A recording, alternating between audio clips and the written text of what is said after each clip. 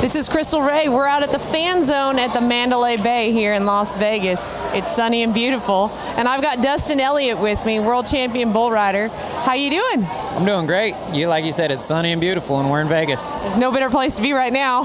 No, not at all. So Dustin is here at the fan zone doing something called PBR 101. Can you tell us about that? Well, the PBR just wants to educate its fans, more the in-depth of how bull riding works. I mean, everybody knows that you stay on for 8 seconds and you hang on to a bull, but there's a lot more to it. And like how your rope is, what spurs are like, how the spurs feel, if you're riding something, how you've got to ride, all of the intricate stuff they've brought us in to educate fans. Well, and I noticed there's some little bull riders coming over here getting tips and tricks and questions answered. What's that all about?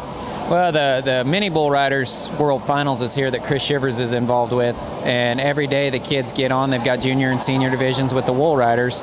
They come over and ride our Pro Bull trainer, and we give them some tips, and we go over there during their event and help them out and just encourage them. So our goal is teach kids how to ride bulls the right way and the safe way the first time, correct? Yeah, that's the whole thing about bull riding. It's already dangerous, so if you can learn the right way, you're going to be more safe and hopefully have a longer career. And bringing up the next generation is where I'm at now, because I'm retired, so I want to pass that on to the next generation of kids to continue the sport.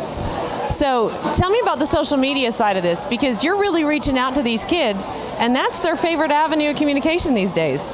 Yeah, we've got a Facebook page, a Twitter page. We don't have Instagram or Snapchat or nothing like that, but Facebook and Twitter are our main avenues to get to these kids early and often, and they can, we do a lot of motivational stuff. I'm a firm believer in setting goals and positive thinking, so if we can just kind of keep that going, I think it'll help that generation. And it's free. It's all free, yeah. The website, bullridercoach.com, and then we're just trying to promote the sport and continue it. Awesome. Well, thank you so much for pouring into this next generation. We appreciate it. Yeah, thank you. Again, this is Crystal Rae, live from the Fan Zone. We're brought to you this week by For the Ride and Pertec. I'm here for the Cowboy Lifestyle Network. Thanks a lot.